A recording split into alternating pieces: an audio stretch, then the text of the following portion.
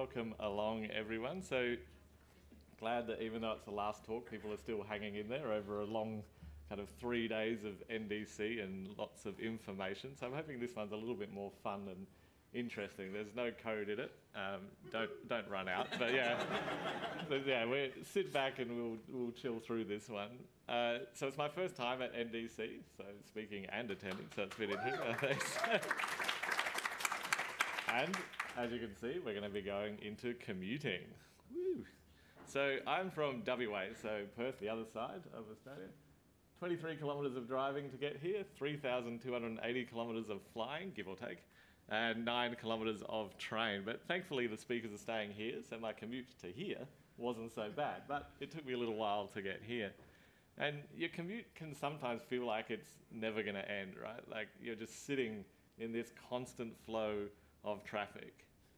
So I think we can all agree commuting is the best part of our day, right? All right, well, maybe not. But there's where we live and where we work, and they tend to be separate places. In the middle of that is the commute, right? What we have to do. And I've even spoken to some remote workers after doing this talk, and they too kind of do like mini commutes, I hear, because they want to get out of their house and a bit of a change of environment. So there's even something there for those that are remote workers. Now, according to the 2016 census data, 69% of us Australians choose to drive to work. That means anyone in the car, so you can be a passenger or the driver. And that was true for me as well. I would get up, get ready, go to work, and not really think too much about it, do the same thing on the way home.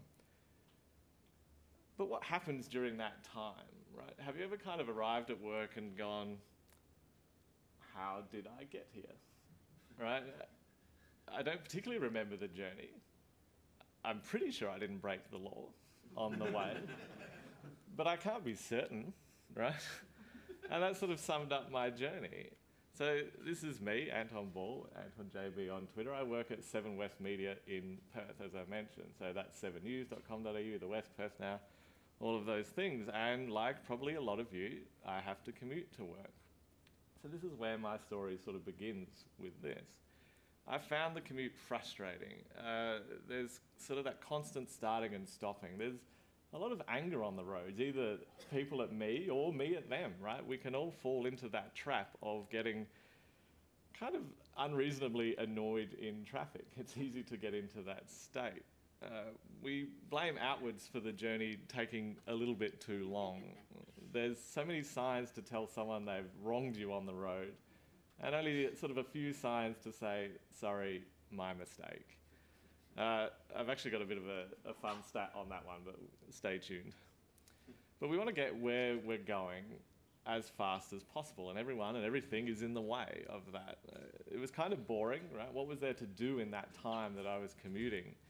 And if you're like me, I like to sort of disconnect between home and work, or work and home, whichever order that's in, particularly now with a young child, right? There was something that I needed for my mental health in that time, to have a gap between the two.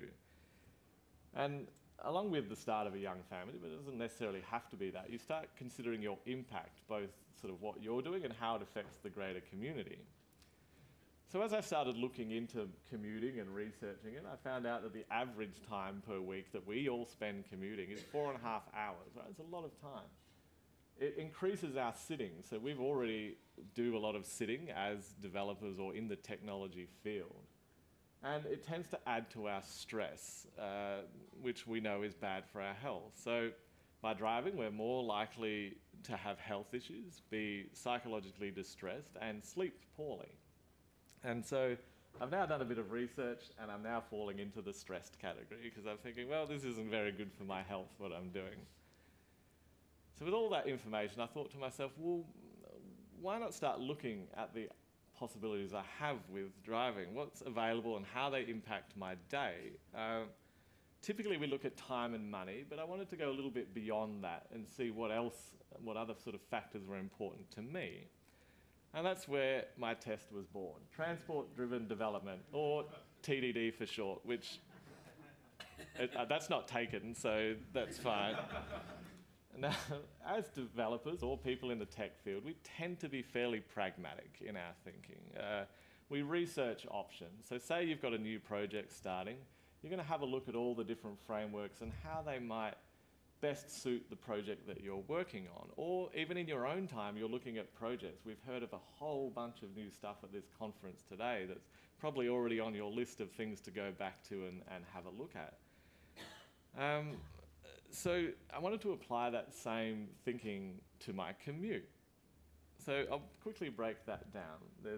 My commute is about 16 kilometres. That's give or take the pathway that I go when I'm doing it, and there's many different ways I could achieve this journey. This guy is what we call a personality. Maybe you have to be from Perth, but he rides his unicycle to work. You'll often see him going along the bike. Now, you must be living your best life if a unicycle is a viable option for you to get to work. Closer to home, for probably a lot of you, is Sydney. I've come across this chap that got so sick of the traffic and congestion that he opted to swim across the harbour to do that. Now, that seems incredibly dangerous to me, but if you are so angry at driving that this is the better option. So I thought, can I swim to work? No, basically, but I measured it on Google Maps because that was as far as I got. It was 2 kilometres across, and I don't think I could make it, right? I'm not sure that I could do it. So I cut out unicycling and swimming, and I'm not going to go through all of the options. Instead, I focused on transport options that are readily available to me now, and that was driving, public transport, and cycling.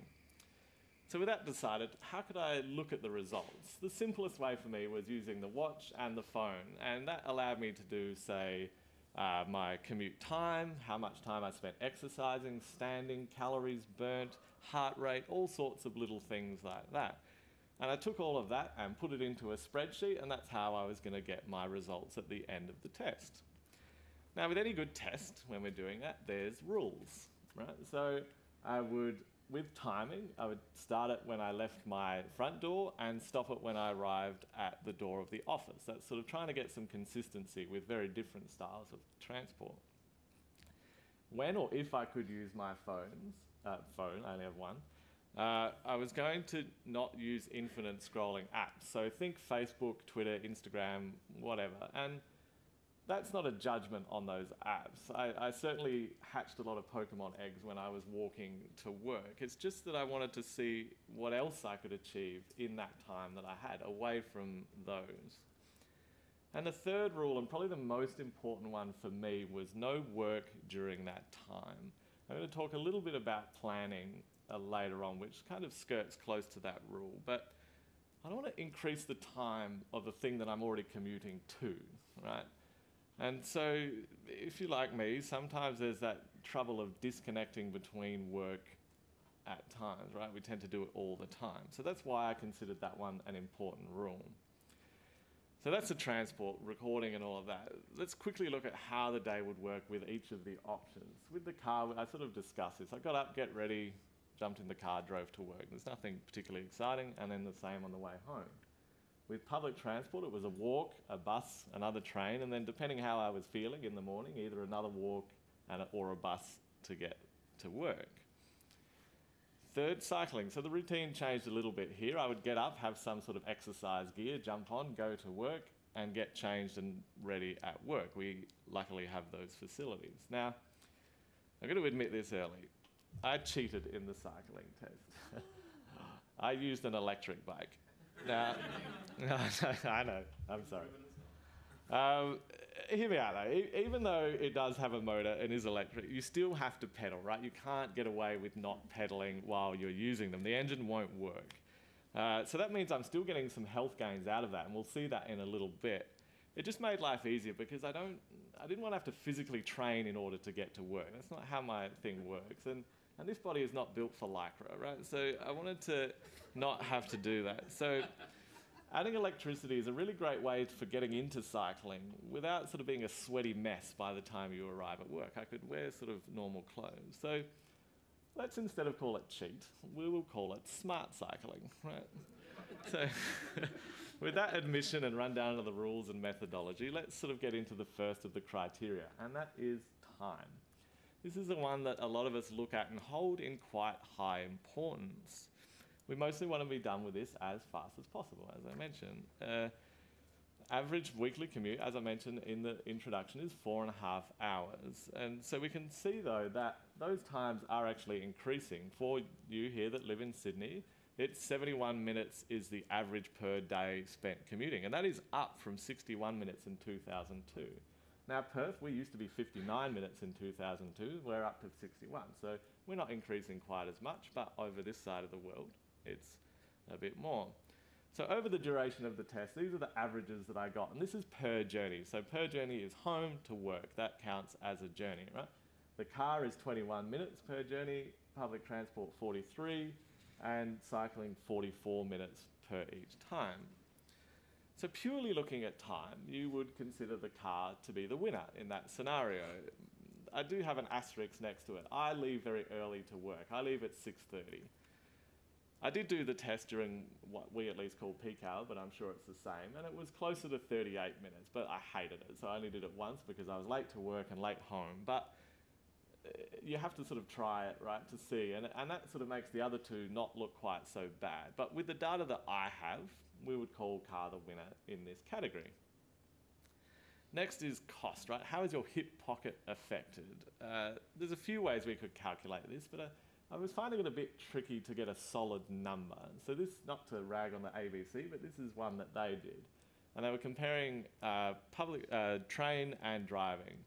And they were just looking at fuel cost and train fare. And I thought, oh, okay, the car sort of comes out on top here. But I started to think more, well, I don't have to buy a train. I don't have to register a train. I don't have to pay to park it. So I started to look a little bit more and think about that. Well, do you count the cost of the car? Fuel, registration, insurance, maintenance, parking, all of that stuff starts to add up. And I found sort of someone that had done some looking into this. For Sydney, $14,000 a year if you are driving to work as your primary means of commuting. And we're not talking fancy cars here either. It's a base model Corolla that's worth $28,000. So the cost of your commute almost exceeds half the value of the car in 1 year alone. That's that. And it's actually a little worse for you in Sydney. It's $14,051. Well, I know, that tipped it over, didn't it? In Perth, we are down at around 11,000. We don't have toll roads and as many people. But the short of it, though, is it's a lot of money, right? So how much of your take-home pay is spent getting to work, just to do what you do? So taking that number and dividing it by the number of days we work in a year for you here in Sydney, it's $38 a day just to get to work. Perth, it's 30, but it's a bit of a moving target. Fuel costs and all that stuff change. The cost of per day on the train is $5.12, right? I don't have to pay for anything else. It's just that and that's it. It's done. How much does a bike cost? Well, it's kind of free. I looked at how much it costs to charge an electric bike, and it's about 10 cents each time you do it. It lasts a few days, depending on how liberal you are with the turbo button. Maintenance, very liberal, by the way, is the answer to that. Maintenance, insurance, the cost of the bike, and it's electric, so it's a little bit more, but not in the sort of carbon territory. It's kind of in the middle there. So I roughly calculated it out using that same thing as $3 a day. So that's about the cheapest you can get, really. So I consider it sort of a draw, but lean towards cycling, because you can have unexpected things, a flat tire, insurance, someone can steal it, anything like that. So it's sort of a draw leaning towards that. Now that's where most research and articles stop, time and money. But there's more to life though, right? Not everything revolves around time and money. This is where I had a few different criteria that went a little bit beyond just me and sort of what I could find of the joy in commuting. The first of that is free time, right? It often feels as though we don't have enough time to do everything that we want to do, right? I think everyone can feel that way. So I want to look at, well, what can I do with the time that I have? And with driving, it's tricky, right? I can't knit. That would be tremendously dangerous. I can't use my phone. We have laws against that here, but audio options are great. You have access to podcasts, music, audio books. All of those are really good. A colleague of mine told me that driving is her singing time. Now, I'm not going to be singing in the car, but I do sometimes enjoy seeing other people in the rear vision mirror sort of busting out their favourite songs. Right? That's a fun thing to see. For me, personally, I found podcasts to be the best option, right? It gave me the best sort of information without distracting me too much from driving. Anything above that, and I would start to worry that I was going to smash into someone. If you're sort of programming, Syntax FM is a nice one, or if you're in a bit of a fun mood, Reply All, but you know, there's hundreds of them. There's no shortage of podcasts now. But you are kind of limited to what you can set up before you get going. I think the big trick with public transport is it's the ultimate in free time. And this is when I think people miss it. You don't have to concentrate on where anything is going. You just have to make sure that you get off at the right stop, which I've definitely not missed it before and had to come back. Now, I mentioned earlier that an area of frustration with me is driving was not being able to disconnect from the day. I'd be at work and then home, and there wasn't that clear gap. If I'd had a difficult day at work, say, then unfortunately that mood can translate into the home, and that's not fair on those people. So how could I sort of overcome this in public transport? I've probably mentioned my childhood a few times at this point. So when she was first growing up, like all sort of, when we found out she was on the way, rather, like most parents, you try and sort of figure out, well, how can I make this child save the world and go to university and all of those things? And eventually you kind of get over that. But there was something that stuck with me in all of that research, which was teaching her sign language, specifically Auslan, or Australian Sign Language in this case. Now, it varies when they can start speaking, anywhere from 18 months or something onwards. But the theory, and in our case the fact of it, is that when you teach them some sign language, they are able to communicate with you a lot earlier and they don't have as many tantrums. So words such as food or water, she could then sign back to us. Now, if you'll indulge me, because I think it's cute, this is baby Lara, and she's signing for milk here, right? It's quite clear, at least once you know what she's pretty chuffed about this. Now, this was around 9 months old. She couldn't effectively verbally communicate with us and for another 10, 11 odd months. But anywho, that's not the point. It takes time to practice and learn something like sign language. Now, this is what I would spend my time on the train doing. Admittedly, it looked a little bit weird when you're doing this sort of stuff. And then I would go home and I would sort of try and teach them to Lara later. But you're not limited, of course, to sign language, right? There's so many things that we've been picking up and looking at this conference that you're thinking, how am I going to have the time to absorb all of this information? Well, there's a bit of time there. That's sort of the beauty of free time without responsibility. You can get in and learn something. And likely a lot of us have, articles saved for later that we're going to get to. This is when you can do that, right? I think someone at the front has 1,000 or something in pocket last time. Not shaming, but she's over there.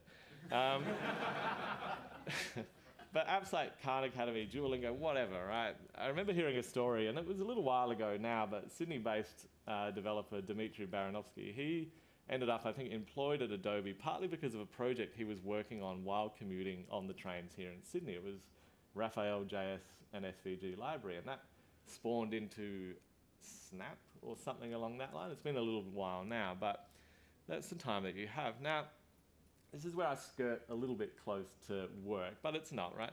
The other activity I would start the day is just planning my day. Now, for me, that was Todoist, but there's many things you can do, and it was just about outlining your day. It gives me an idea of what's coming up and anything I need to focus on. So that could be boring stuff like emails, but I might need to really catch up with someone or a project that's due, anything like that. Now, the important part though, once it's planned and out in whatever medium you sort of want to do, you don't do any of it, right? Not yet. Particularly email. Email's always that sneaky one that gets into your day much before you're sort of doing it. So yeah, it's really just getting it out of your head and onto the page. And I started to make another addition to this process. This is Kylie Timpani. She presented over in Perth on helping yourself while helping others. And the idea of her talk was sometimes we'll agree to lots of things, but you have to remember to keep time to yourself. The YouTube link is there if you're interested. There's a really great decision tree in that talk that can sort of help you work through some of that stuff. But there was something else I took from that talk, and Kylie talked about how she would block out her calendar for the day. And I couldn't do it for the whole week like Kylie did. I would do it each morning on the train as I was heading to work. And it was the mundane things like work and commute. But a lot of us want to do family time or project time. And it can be hard to figure out when we have time to do those. So I would just start to block them out in my day, and it gave me the opportunity to really have space for them. So I recommend Kylie's talk, if you can. It's underneath there. And with all the extra time on the train, you'll have plenty of time to do that. Now, cycling, it's similar to driving, right? I can't read a book, I can't knit. The guy in the unicycle, he might be able to, right? He's got free hands, but you do have to concentrate. Not as much as driving, there tends to be less traffic and less people, but it limits you to audio-based options as well. Podcasts and music were a favourite of mine. I just chuck my headphones on and sort of go through the journey. But there was another great aspect of cycling that I started to notice, and you can change directions or just stop really easily while you're cycling. That's hard to do with a car. So you don't have many time restrictions on the way home, and I've helped a lady chase down her runaway dogs, or I've stopped in at a cafe just because I wanted to. I started to see more of what was in my community by being on the bike. I was like, oh, I'll try this place and stop and do that. Now, usually bike parking is free. It's usually at the front of the place, and if it's not at the front of the place, a sturdy pole will do. So it's really easy to stop and kind of do something like that. So with all of that, closing out personal time, I love the free time that I started to get from the train. I've done heaps of activities, caught up on all those articles that I had saved for later, mostly because I don't have to concentrate or steer. You're just there on the journey to read, learn, explore. And so that's why I sort of lean to public transport in this part of the test. Now, health. I alluded to this at the start. We spend a lot of time sitting down. We know the negatives of this, right? So we had standing desks for a little while, and then we found out we can't stand for too long. So the next criteria, what health benefits could I get from each of these forms of transport? The Australian recommendations has 150 to 300 minutes of moderate exercise. Moderate meaning, say, walking, something like that. Or, if you're feeling active, 75 to 150 minutes of vigorous exercise. So that could be cycling, team sports, anything along that line. But if you think about that in your work week, it's about an hour a day. Now, we've discussed being time poor. Exercise is one of those important activities that tends to slip pretty quickly, right? Let me know if any of these sound familiar. I'll definitely get back into this in the new year. I'll just finish this project first. And these are other great excuses that I've made to myself. Personally, I find it difficult to exercise after work. I get home, I sit down, I'm like, whew, tough day on the keyboard. I'll just rest for a bit, and then I will definitely exercise. Now, of course I don't, right? It doesn't end up happening. So looking at this, as usual, we'll start with driving. 47 kilojoules burnt driving, 0 hours or minutes of exercise. My heart rate was 69 to 89 beats per minute. Now, the higher end of that is more stress. Like, it's not a good heart rate. I'm not like, oh yeah, I'm getting into this driving. I'm like, oh, you cut me off. Public transport, slightly better, particularly if you add that walk in there that I was talking about. The kilojoules burnt, 348. 15 odd minutes of exercise, 64 to 88, the higher end here being walking. It's a healthier heart rate. Now, I'm sure we guessed who was going to be the winner here. And even though I admitted to smart cycling, this is the part that the results are still really interesting, because remember, I do still have to pedal to do it. So I burnt 1,981 kilojoules of energy, 44 minutes. So this is per journey again, by the way, 44 minutes of exercise, 93 to 133 beats per minute. I don't know if that's too high, but I'm cool with it. I'm still here. I seem to be okay. It was about that high just before getting on stage too, so things seem okay. Now, that's a massive increase over the other options, and you've definitely met the Australian guidelines at this point. Probably the vigorous ones, I would say. But personally, I find kilojoules a bit of a confusing metric. Like, what does that mean?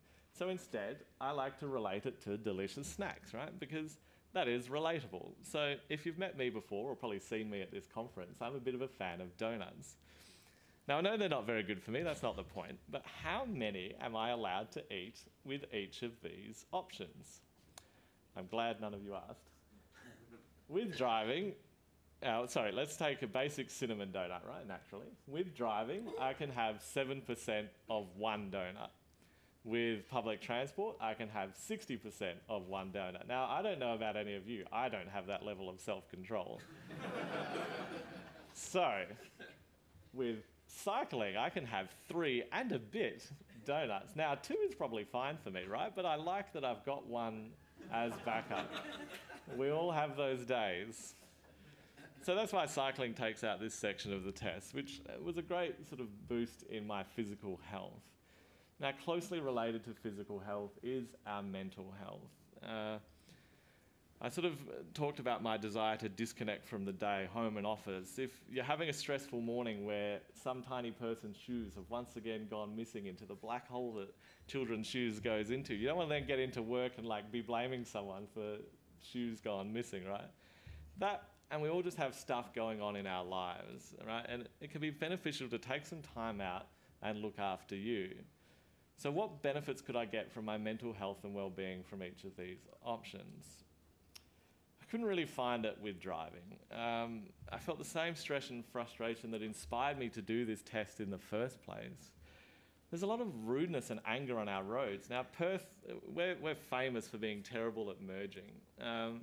It's more about how you can get ahead of someone rather than making the system work for everybody. Now, I'm sure Sydney has some variation of that you can all know when you've been driving. So it's difficult to disconnect. But I got to add a new column to my spreadsheet at this point in time.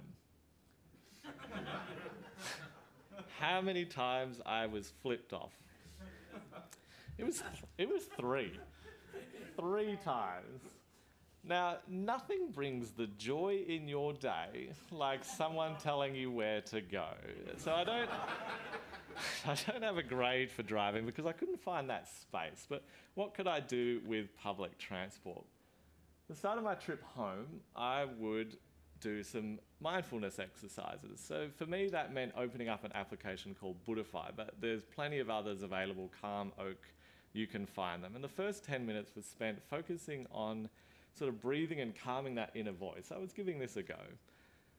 So that would always make me feel a little bit more relaxed. Now, I know it's the end of the day. Some of us had a very late night, but let's give something a go here. It's been a stressful, long day. So if you can, start to sort of follow along with the breathing exercise in this GIF. You should sort of start to be having longer breaths, calmer, and being a little bit more relaxed. And it's just kind of something that even now, as someone speaking, I can start to reduce my heart rate a little bit because there's some stress in standing up on a podium like this, but even in the audience. Now, imagine a long day at work. There's always some stress here and there. Extrapolate all of that by 10 minutes, right? Now, how much better are you going to be feeling at the end of your day and your commute doing something like that rather than being stressed out? Especially, say, when I have a young child at home who's super pumped to see you, right? If you finish the day tired and arrive home tired, it can be a very long afternoon for you. So I really appreciated this time. Now, cycling, we covered physical health just before, but it's important to sort of do the direct link between physical health and mental health and how that can improve, right? Act, belong, commit. Now, you can actually use mindfulness apps while you're cycling as well. It's called active meditation. Now, you look at your breathing and how your muscles are feeling and how heavy you're breathing. Oh, God, I haven't done this in a while. There was a surprising finding for me, though, outside of that, with cycling and a little bit public transport, this is where solutions would start to appear for me. So, when you're, laying in bed at 3 a.m. or in the shower or whatever, and all of a sudden the solution to your coding problem appears. Oh, I need to add a semicolon, or whatever it may be, right? This is where they would start to appear for me. And cycling and public transport gave my brain time to process solutions in the background because I'm not having to actively worry about what's happening around me. That's where the idea for this talk started to come to be. Is that technically mental health? Well, I would argue yes, right? If you've ever been really stuck on a problem, we know how stressful that can be as developers. I should know this. You start to doubt yourself, all of that stuff. So having time to process between something, just my brain can just work on it in the background. And that opened up a lot of mental capacity for me in the evenings, and I appreciated that. So who wins here? Well, not getting flipped off, but sort of leaning towards cycling and public transport. Both had a really good option for me. I really appreciated the mindfulness exercises, but I also appreciated that time to process. Tangentially related to mental health, but I also observed the view of my journey. Now, I mentioned Perth is really good at merging. The lines apparently mean nothing. And then these people are going around the outside because they're more important. And then they all dive in over there, right? And it's just, this is a particularly famous road for us. But the view is red lights, weird bumper stickers, people flipping you off. It's not great. Now, public transport, well, it's okay. It's the inside of a carriage. In Perth, you can look out the window. Sometimes you'll see cars. Sometimes you'll see the river. Sometimes you've got someone's armpit in your face. It's a lucky draw, right? You don't really know what you're going to get. Compare this to cycling. This is an actual part that I sort of cycle along. You can see our version of a skyline in the background. This is called Lake Munga in Western Australia. Now, I'm not going out of my way to reach this. I'm not riding out into the hills to kind of have a nice view. This is actually right next to the freeway. It's just blocked off by trees. And it's just better, right? If you compare the two side by side, how much nicer is the view in cycling versus the view in driving? How much more calm and relaxed would you be in the other one? So that the winner of this criteria for me is cycling. Now, I didn't have a measurable way of sort of checking the environment that I was doing this, but I think it's an important area to touch on at the very least. We know petrol cars aren't great. In Australia, our transportation is the second largest contributor of greenhouse gas emissions. We emitted about 102 million tonnes of carbon dioxide in 2018. That is including air travel and a few other things.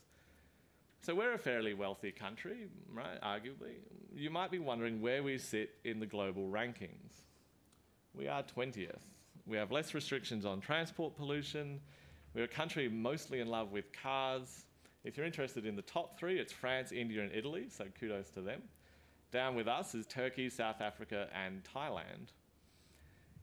So everything is spread out because of our size. Combine this with our relatively low spend on public transport and alternative transport infrastructure, and this is why you quickly find yourself down here in 20th.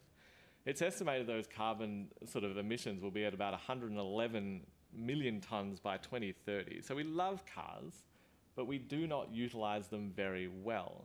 95% of the time, cars are parked doing nothing. Right? They're just sitting there. And there's substantial infrastructure to support parked cars. Estimates put that infrastructure at about 30,000 square kilometres in Europe or 27,000 square kilometres in America. If you sort of put that all together, it's the size of Belgium. If you paved over Belgium, sorry if you're from Belgium, and put all of the parking there, that is the size of that. And that's just Europe, right? Not both of them together. That's just the 30,000 square kilometres of Europe. It's often valuable land right in the middle of cities, land that could be used for anything, right? Parks, public spaces, housing. Often cars have better infrastructure than what people do, or some people at least. So what could we recreate? What could we create by taking that space back? So we know public transport and cycling are low emission, but an interesting stat I found is if you cycle each way to work, 10 kilometres, each way to work, you alone for a year, you alone reduce your carbon emissions by 1,500 kilograms. So that's like a direct impact that you can have. Not to mention the sort of flow-on effect of taking more cars off the road and thus less sort of traffic and emissions that way. So if this is an important criteria for you, then public transport and cycling are your best option there. The next criteria I wanted to look at was safety. Now, any form of transport has an element of risk, but I was curious to see what those numbers were. We have become a little bit distracted, focused on our phones more than where we're going. Or we're tired, have something on your mind, we can all relate to that. or through no fault of our own, something can just go wrong. Whatever the case may be, if you're familiar with Ken C. Dodds, he's fairly well known in sort of the web React community. He tweeted out this sobering fact that 3,000 people a day die in car-related accidents. One of them was his brother. Now, that's globally, right? We do a little bit better here in Australia. Current averages are 1,137 a year, 930 of those in cars, so anyone in the car. 35 of those are cyclists. Now, remember, we have a lot less cyclists, so relatively speaking, if you did that, it's high for cyclists as well. 176, just unlucky to be in the area. Just before I came here, I was walking along St George's Terrace, which is one of our main streets. A car ploughed straight into a light post, kind of where I was standing. Right? You can just be in the wrong spot. Any number above 0 is sad, but we are improving. In 1970, that was our road toll, 3,798. So we've more than halved it now. But not because we're getting better at driving, right? We can't sit there and go, oh, we've improved. Because technology is better at protecting us. We have higher safety standards, but I think the way we can get this down to 0 is through more automation. So much of what cars do now is becoming automated. I don't have to turn my lights on or windscreen wipers, even the temperature in the car. I don't control that. But you know what I do control? Speed and direction. Now that doesn't seem like a very good idea. The sooner they can be taken out of my hands, the better. So I'm not going to pick a winner here. There is no real winner. I think when you're on the roads, you just have to be a little bit more patient and understanding. There's kind of an unnecessary war between cyclists and you. How many people have died on the train? No idea. I actually couldn't find it, but good question.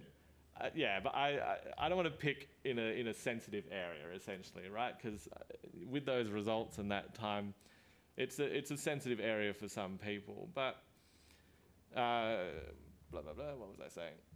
No, it's fine. I'll get back on track. I wish I could actually think of what I was saying and not just stupid puns. But look, there's an unnecessary war between sort of cyclists and drivers now. And if you are stuck behind a slow bike or a slow car, just bust out your favourite tunes and sing along, right? So let's wrap up the findings of this test. Driving is the fastest option, kind of, if you leave early. It is really expensive though, when you look at how much of that goes towards that. And you're limited to what you can achieve. As I mentioned, the average cost for you guys, $14,051. It also didn't match any of my other criteria. And I was flipped off 3 times. I'm definitely not holding a grudge. Public transport, it's cheap, it's safe, right? Safe being a relative term. Safe for someone that looks like me and am who I am. But I am also talking about during peak hour time. So decide what safe means for you. I don't want to kind of push that on anyone. The free time was amazing. You'll have time to break between work and home, learn something new. For me, that was Auslan, but for you, that can be whatever interests you. Meditate, mindfulness, exercise. Enjoy your own company for a while, but the scheduling can be a little bit tricky. Cycling, well, you've well and truly met your daily exercise goals at this point in time. It's relatively cheap. This is where your ideas and programming, all of your solutions will come. Maybe not all, but they will start to process some things, but it is the slowest option. So I've run through a bit of an analytical and emotional look at my public transport. So you might be wondering, well, what do I do now? I've highlighted areas and ways that I sort of improved my journey and ways that I could maybe further improve that. But it's a mixture, right? Like all things, particularly in programming, there is no one solution that's perfect. I'm going to continue primarily with cycling and public transport. They met the most of my criteria and were beneficial both for me and the community. I still drive on occasion. That's unavoidable. We're a big country. The weather might force my hand. I might have to pick up my daughter. I might be sick, but it's going to be my last option.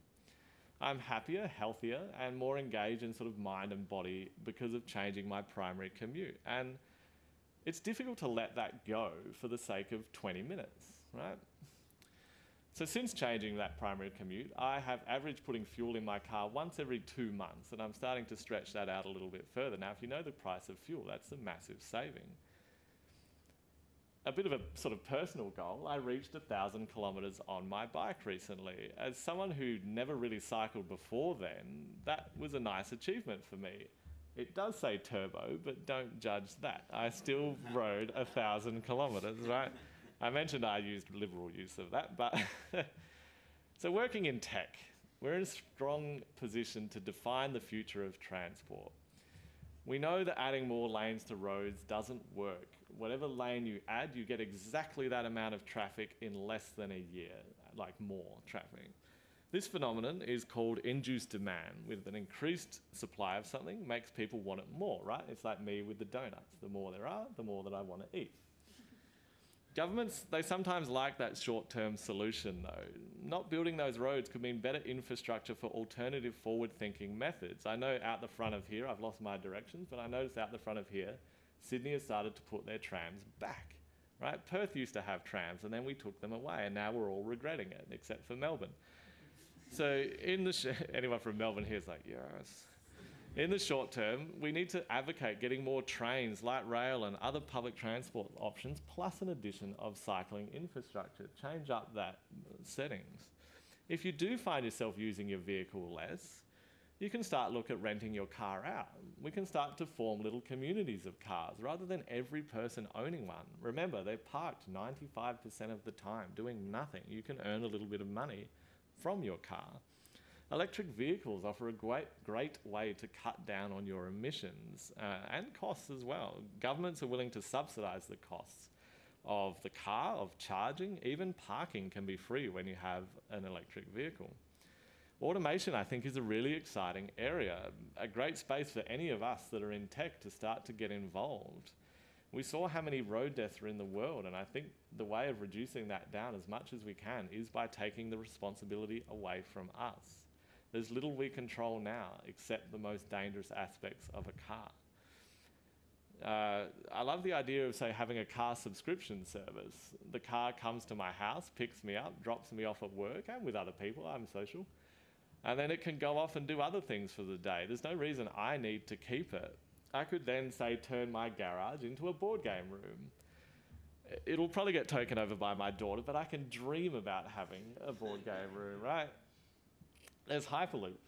If you ever worked in Woolies and they had those tubes and you would put that thing in there and it would go boom and shoot off and you thought, I wonder what it would be like to be in that tube. That's what Hyperloop is. I don't actually understand the technology, but I love the visual of shooting through that. I definitely had those thoughts before back when I worked, and maybe I'm showing my age. Maybe teleportation will one day exist. All right, that one might be a pipe dream, but I'm going to continue to have that dream, right? Whatever the future holds, if you are in tech, you can encourage it. Help foster its growth by getting involved in these various things, challenging yourself to try the alternatives that I've run through a bit today. You'll be happier you did, healthier when you do, and cashed up when you're no longer driving. So I'd love to hear if anyone does, in fact, give this a try. And with that in mind, here are some tips that I found help me sort of after this test that I can sort of pass on.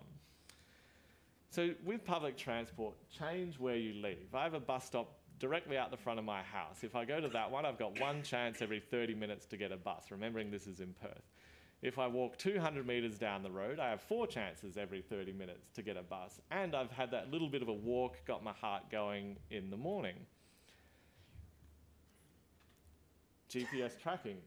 I'm not sure, you might already have this in Sydney, but in Perth, we've just added GPS tracking to our buses. So you can play this really fun sort of Indiana Jones style game where you track it on your phone and then run out your front door and see if you can get straight onto the bus as it's pulling up.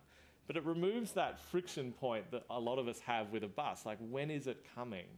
So you can see exactly when it's coming, and even that is usually enough to get people interested in it.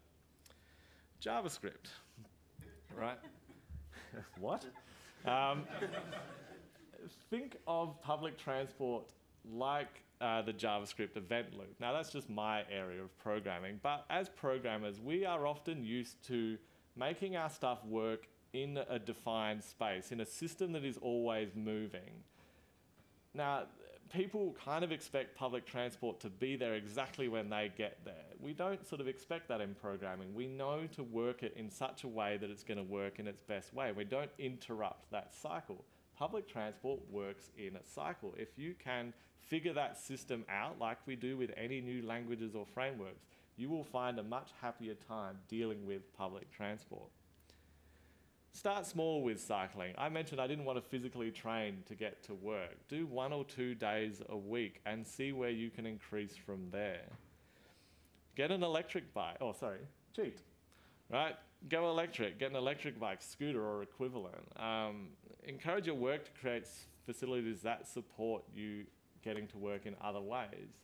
If you need a really good argument for sort of your work creating these facilities, people who cycle to work are half as likely to take sick leave as those that don't. And the further and faster that those people cycle, the less likely they are to take sick leave. I don't know what speed has to do with it, but apparently it does.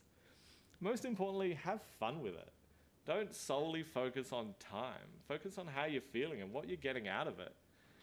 If you're thinking to yourself, well, but that's still a lot longer than my current commute now, let me sort of look at it another way. If you do exercise now, let's just say you go to the gym, you'll commute to work, you'll travel to the gym, you'll do, say, the gym for an hour, then you have to travel from there to home. All up, you've added a lot of time. If you condensed all of that into cycling, say, to and from work, suddenly that 44 minutes doesn't look quite so bad because you've managed to cut something else out of your day. Or do both, right? You're going to be pretty fit at that point.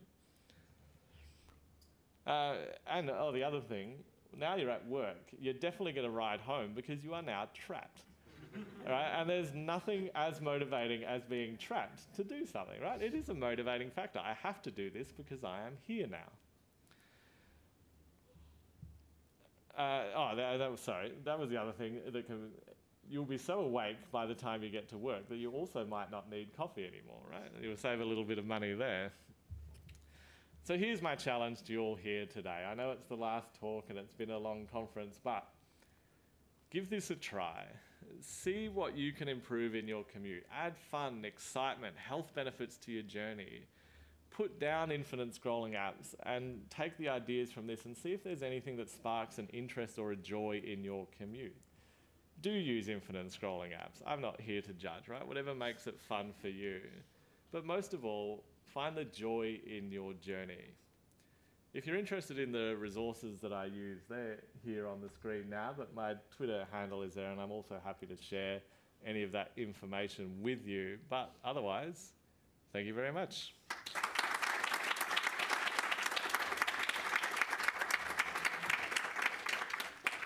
So we have time for questions, if anyone has some. Yo.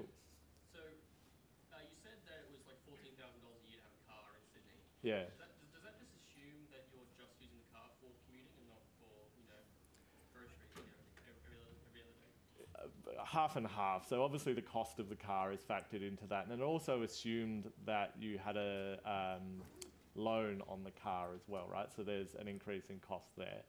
But then from that point, it was just looking at the cost of getting to and from parking, all of those things. So your situation is definitely going to be unique in any of these, but great question, right? Some people need one regardless. But it did look at it at the cost of at least having one, but then it forks from there. I think I saw another hand up somewhere. Yep.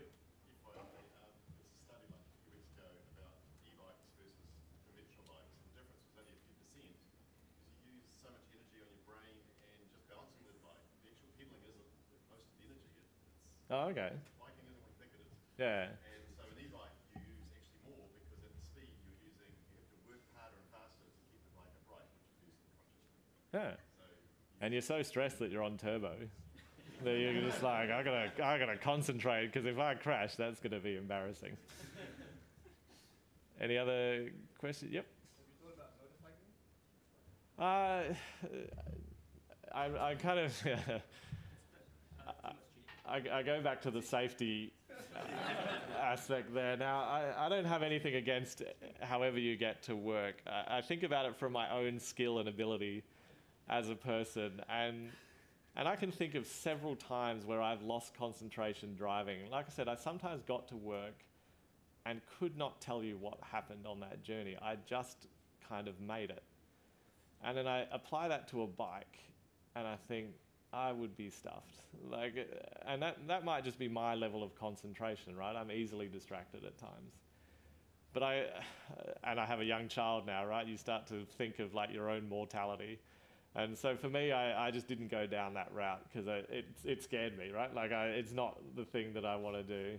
I understand that I can go through. Interestingly, right, we've had a spate of incidents in Perth recently, and one of them was a motorcyclist. Yeah, I guess that's the term. It ended very differently for them than it did for the car, and so I stay away from that stuff. But I'd be super interested in hearing the results and everything from someone that does do that, and how it would compare. I mean, Sydney is going to be very different from Perth, right? And so more people could collate this sort of information on how they're finding what's working for them and other ways that they could improve this. Yeah. Yep. What sort of office environment do you work in? Open plan offices? Yeah, it's open plan office. Could you say to your managers or co-workers, I'm going to spend 20 minutes in a closed office and just do some work quietly? Is that acceptable? Yeah. Hypothetical question. Yeah. So could you then go on the train or bus for 20 minutes and do some refactoring and stuff and just call that pop-in time? I mean, you might be able to. I'm a bit of a creature of habit. If my monitor's moved a degree, I'm like, whoa, something's changed. I can't possibly program under these conditions. Prima donna. No, I'm a creature of habit. I have my space, and this is why I'm actually not a big remote worker, ironically. I know it's the dream, but I like going to work because I'm away from my home. There's nothing wrong with my home. I live a nice life. But I like to be in that space. That's my workspace. That's my home space. And that's just how my brain works. Cool. Well, I don't actually think there's anything more. Do I close NDC? Is that how it works? Was I the lock note? This is exciting. First time NDC, first time closing. Thank you, I guess. Thanks very much for coming along.